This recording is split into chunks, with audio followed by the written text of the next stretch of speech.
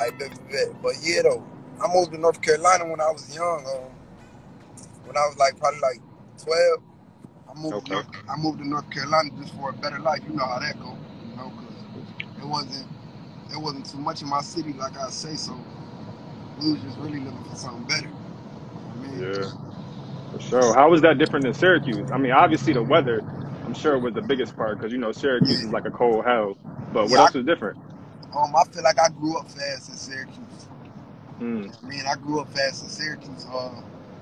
Syracuse taught me how to be a man, and Syracuse taught me how to be a man, and I can say that North Carolina taught me like substance and respect. You know what I mean? mm. Respect go a long way, so I can say that North Carolina taught me that. Yeah, that's a fact. I mean, and you're gonna get that anywhere in the South. That's kind of how it came from me too, just being raised Exactly. between Syracuse and Atlanta. Yeah. When I came here, like I can remember going to school. My teachers used to like bug out because I ain't used to like be say yes ma'am and like all that. I ain't know about none of that. Like y'all talk about yes Yeah, ma'am. I'm like, yo, you bugging. Like I ain't from here. You talk about yes ma'am, you bugging. Yeah. Talk about yes ma'am, what? I'm like, yeah. what you think I'm some type of corn? Come on, man.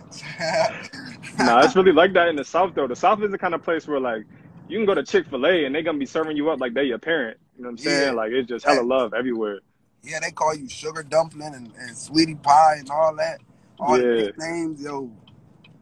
Up north, it's like, nigga, stop playing. Yeah, word. Nah, for real though.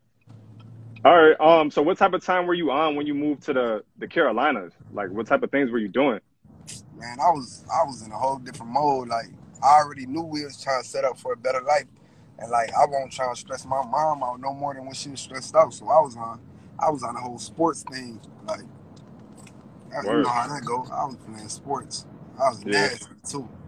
Okay. What'd you play? What we talking? I played football, baseball, basketball. I played everything. Oh, all right. Only black kid on the baseball team. Word Okay. up. You was on your All-American type of time. Oh, what? Telling you, nasty. Okay. What position did you play in football? I played slot back, so I played receiver. Oh, straight up. So you got some speed on you then. Man, listen, I really played quarterback, but they tried to play like I was too short to see over the line. Oh Like shit. in high school, I used to be shorter than I am now. Like right now, I'm short. I'm like 5'8". But in Okay. high school, I was like 5'4" or something like that. Like I was Mm. 5'4". So like they try to act like I couldn't see over the line, but like whole time like stop playing with me because I still had it on me. I Yeah. had a cannon. I had a Word up. cannon. Yeah, I had a cannon. I was nasty, but I was nice at receiver though. So, Okay. I believe you. It's funny, like speaking of football, I think I was reading a interview of yours and you were saying that you told your coach that you wanted to make music and the coach laughed at you? yeah, he laughed at me, Wow. and he the same coach that tried to get me to come back to the school a couple Wow. years later and donate. I was gonna say that's funny. He was laughing at you, but you laughing now just to the bank. So look at how that works Yeah, out. man. I used to show. I remember I showed up to the game, to the basketball game. Because like all the coaches, like even the football coaches, be at the basketball games and all that. Yeah. I showed up to the basketball game, Rolex chains, flex and stunting on them. Mm. Feel me? That's all I know. All I know is popping. I'm telling you. Yeah. Real Nah, talk. word. That was something else I remember that you said that kind of stuck out to me. You were saying that you always have been popular, but now that you're an artist on the rise and your Yeah. platform is even bigger, how does that feel? I won't lie. I'm still adapting to it. Like I got this thing where like I don't really care what nobody think. Like I say what I want. Like I'm Mm. that type person. Like I ain't never been the type to fall into the social media and all that. Like I dibble and dabble and I do what I gotta do because I'm an artist. But I don't really care too much for the social media, so I'm adapting to it. Because sometimes I say stuff that might hurt me a little bit. You know Mm. what I mean? So I'm working on that right now. I gotta learn to shut up. But I won't lie, my mouth bad too though. That's something I gotta work on too. I won't lie. I'm adapting to the fame. Yeah, I mean, you got to keep it real though. But regardless, like people love you on social. You know, Yeah, your lives are like they end up popping up on everybody's TL all the time. yeah, So real talk is love. yeah, for sure. So when did you get into making music? You moved down to North Carolina. Like, when did you start making music and taking it seriously? I started making music when I was like 15, but I wasn't taking it serious. I just started taking. I'm keeping 100. I just started taking music serious like 2 years ago with my manager. Mm, Like first year I was with him, I was doing what I do. Like I wasn't really taking it serious, but like boom, then it had hit like all right, like this it like I can, ain't no other route.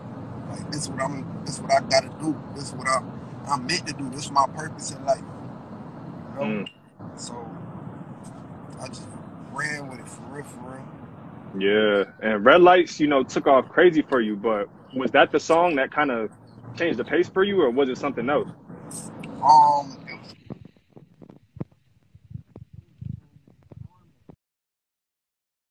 Yo, Toosii, I can't hear you. you can hear that. No service. I I can got hear you now. It's breaking up a little bit though. All right.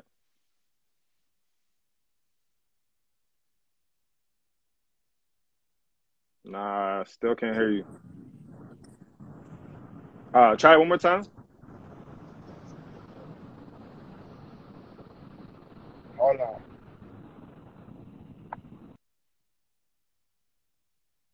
All right. His connection was, as y'all can see, a little shaky, but hold on, we gonna get it together. Let me see if I can add him back in.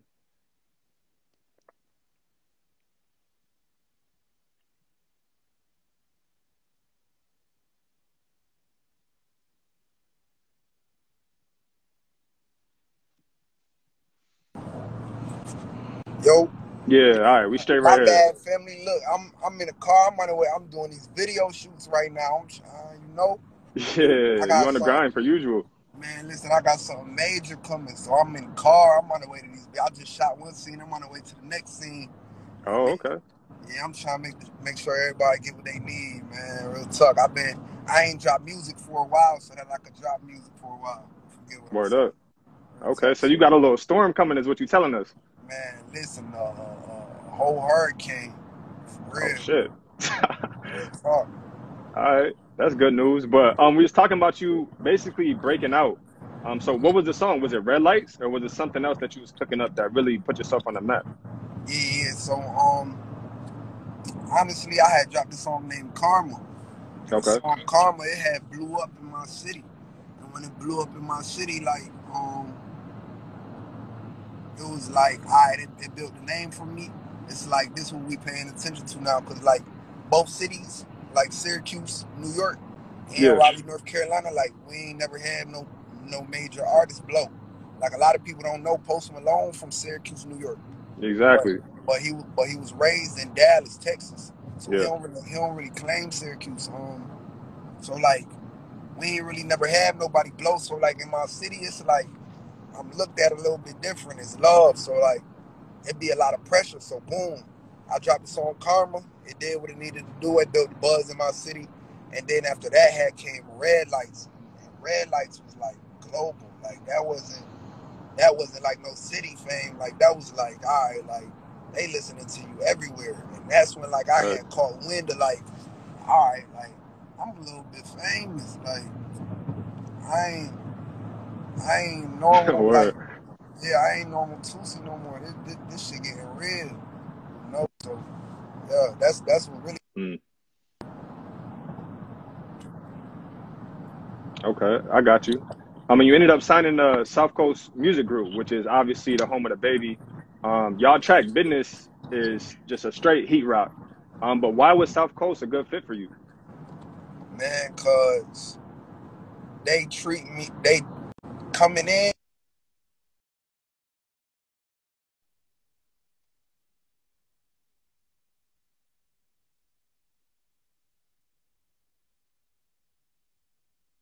was another artist. They treated me like it was business. Like business is business at the end of the day, but they treated me like I was family, you know? And they made me a priority. And I Mm. don't want to go nowhere where I ain't gonna be no priority yet. You feel what I'm saying? It's like going to sign to it. It's Yeah. like going even if you gotta prove yourself, you know, like ain't nothing wrong with that. But it's like going to it's like signing to a college, you know, going to a school for an offer and Yeah. knowing you never gonna get no playtime. Like it wasn't like that at South Coast. You feel what Mm. I'm saying? So like that's the reason why, you know, I seen it all. I won't lie with this music shit. I ain't made a bad decision yet. Mm. Straight up. I mean, the whole roster is heating up. Yeah, Obviously, you know, like yourself and the baby are at the forefront of that. Do you guys have more tracks together? man, you gonna have to see. Oh, all right, all right. We can leave that one right there where it's at. Yeah, you gonna have to see. You know what's so crazy though? What's up? Me and baby ain't like yo. Me and baby ain't never used to talk. Like, feel me? Mm. Like, baby used to do his thing. I used to do my thing. Like, we used to. Yeah, I mean, we ain't never used to communicate. I was on tour with him like 3, 4 times. Like even me being on tour with him, we never still used to talk until like one time, like he had told CEO, he like, yo, look, like our first time ever working was he had called my CEO and told him like, yo, I want to do a song with Toosii and put it on my project. I'm like, damn, like, all right, that's crazy. Yeah. This nigga want me on his project. Like, Yeah. yeah, that shit crazy. So boom, we had ended up doing some shit, and then from there, like, that shit just kept going. You know, Yeah. Nah, for sure. And you could tell his love on his end as well. I mean, he's done interviews and brought you up and spoke on your name, so you could tell. it's like you gotta, and I feel like in this shit, man, respect is earned. It ain't just given. You know, like so. It took a lot of work to get to that point for people to even like stamp your name, but it's a process, you know. Yeah. It's a process. Nah, I heard that. Hmm. So one thing I definitely got to ask you, something that's consistent in a lot of your songs and a lot of your projects is just you talking about like love and pain and embracing it. Yeah. But it's funny because you'll talk about, you know, dropping tears in one bar, and then a few bars later you'll be talking about dropping bodies. Yeah. So how do you navigate that? Like, how do you navigate, you know, dropping both love songs and doing the street talk and being like received well on both ends? I give the people what they want to hear. Mm, You know? I give the people what they want to hear. I give them. I mean, what I feel like fun to the people. But mm. don't get it misconstrued. It's just like you gotta. I can't tell them about how I was over here with this one girl. I was over here with Lakeisha. Me and Lakeisha was, trying to have a threesome with Latricia. I can't tell them about that. You know what I mean? I can't tell them about that and not tell them about how I was over here doing this when I was this person. So it's like, it's just the versatility. Yeah, nah, for sure. I mean, you definitely brought that spicy side on your you went over Back in Blood. So Yeah, on your so little piece to that. yeah. The Back in Blood remix, I'm gonna keep it 100. What's up? Um, I feel like, yo, I won't lie, to this day, I love the Back in Blood remix. Like my Back in Blood remix was hard. Fact. I done heard niggas drop worse remixes. You feel what I'm saying? Yeah, you know how Only that go. only difference was with it, people not used to that too. Like, you know what I mean? So it's easier to be like I heard academics say the realest shit. Academics said, yo, why is it that, we trying to laugh at Toosii for dropping his Back in Blood remix when if Young Thug was to get on this shit, Young Thug would sound just like this. Mm. Or before Chris Brown was stamped as Briss Brown, and all that. Like this is what academics said. Before Chris Brown was Yeah. stamped as Briss Brown and all that, like he was the nigga making love songs. Before Drake was, able to be considered certified lover boy without being laughed at, like he was making love songs and niggas considered him to simply be a lover boy and they was laughing at that. Like, 100. feel me? So it's like all that shit a process. And we live in a generation right now where cancel culture going on. And I feel like the only way to escape cancel culture, because I simply believe that artists cancel themselves. I don't think that artists Mm. like get canceled by people. I think that artists cancel themselves. And the way that artists cancel themselves is they make the situation that people talked about more relevant than it was. You feel me? And with me, it's like, nah, I ain't fuck with Back in Blood. All right, we all gonna laugh at it. Like, shit, fuck it. I'm gonna laugh with y'all, but that shit over. On to the next. Yeah. On to the Nah, I next. mean, Like, yeah. nah, you did your thing on that, man. But you know how the people are. Like, people gonna always have something to say, especially, I could assume from an artist standpoint. It's almost like everything that you put out, or everything that you say, every tweet, every Instagram post is just that much Yeah. louder. Most definitely. Like, now it's like everything that I do is, people talk about it, but it's like, publicity, but I ain't trying to be that person. Like, I ain't trying to be the publicity person. Like, you know, Yeah, if you talk about me, like, let's talk about, talk about the good shit that I do. I ain't with the negative. I love everybody. My heart big. I ain't with the negative. I don't do that. straight like that.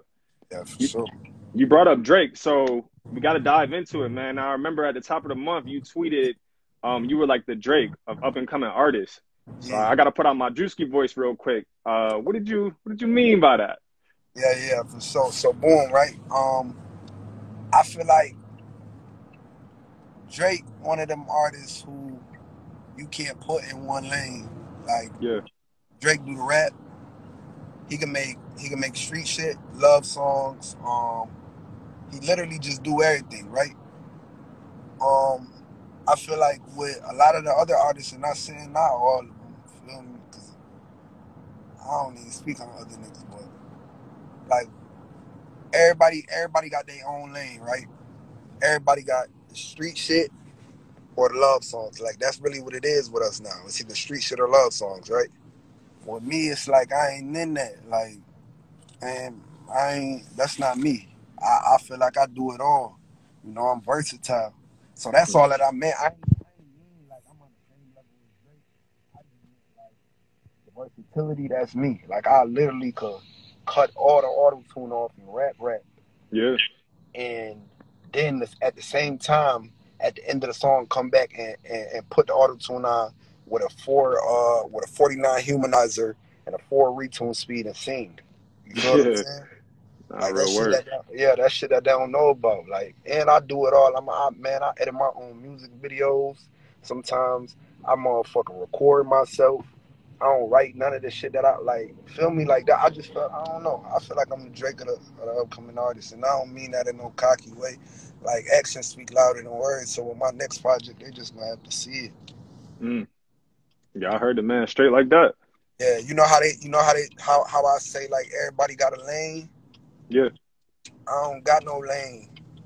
I'm in a big ass field or a 6-lane highway, and I could jump in anybody's lane that I want to. yeah. That's how I look at this shit. Nah, for real. And just off of that, like, I know you pride yourself on this as well, but even like Arnold Taylor, which, for those of you who don't know, he's the head honcho over there at South Coast. Yeah, He talks about like just your work ethic and how that made him want to sign you. So you can yeah, see it too. You know what I'm saying? You always got your foot on the gas. man. I'm always doing something. I won't lie. Every time I do an interview, I'm in the car or I'm at a video shoot. Mm, Real talk. I mean, I be trying to, like, I ain't like, if people know, I don't know how, and I think it's a blessing. I don't know how, but like, my name's still been talked about. Like, I'm on every, like, artist to rise 2021. I'm on every one of them shits, and I ain't been dropping no music, and I simply don't know how. Like, God really got my back, for real. Like, God got my back, because I ain't been dropping no music. So but in the meantime, it's like, while I'm not dropping the music, I feel like God know that I'm working, and my fans know that I'm working. So they the ones who keep my name alive. yeah, For real, because I ain't been dropping no music, but I've been shooting music videos, and I still been recording. So, like, it's about to come, like, back to back to back. I ain't even, for real, for a whole month, I could really just sit in the crib and do nothing if I wanted to. Like, that's how hard I've been working.